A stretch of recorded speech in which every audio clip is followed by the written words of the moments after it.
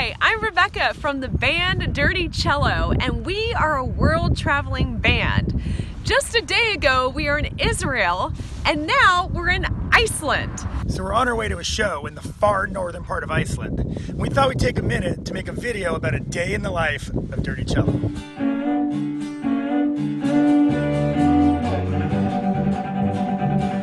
Okay, so this morning we're in Reykjavik. Got up and drove 4.5 hours to the city, which is Eckl. I have no idea. It's Akureyri. And we got a little time to walk around the town. It's super cute. We got to walk along the water. Then we had sound check here at this club and ran out for dinner. All right, we're off to the gig.